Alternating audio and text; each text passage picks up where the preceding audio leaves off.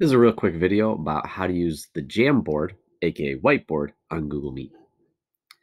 So you go down to the bottom right and you click on the three dots, the more options, and then at the top is open a JamBoard or open a whiteboard. It's going to ask whether you would like to start a new one or choose from Drive.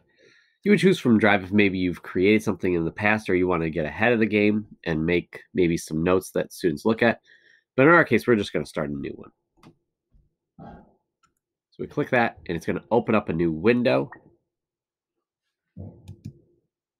And then up here, hold on, let me get my, there we go. So up here, we have slides. So you can have multiple slides and then you can click through them, kind of similar to a Google slide. You can put in a background. This can be different pictures, or if you use graph paper, any number of things. Sorry, it cannot be a picture. You would use this for inserting a picture, add an image.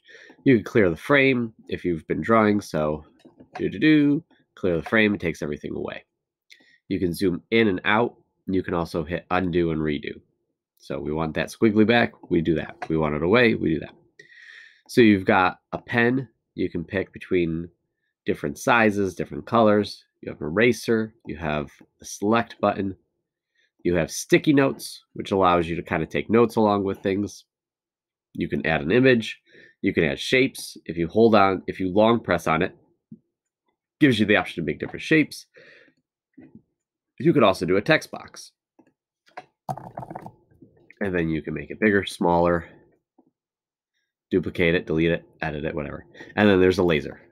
So you really want to make a point about that. And then it just stays for a couple seconds, then it leaves. So those are basically the features of a JamBoard.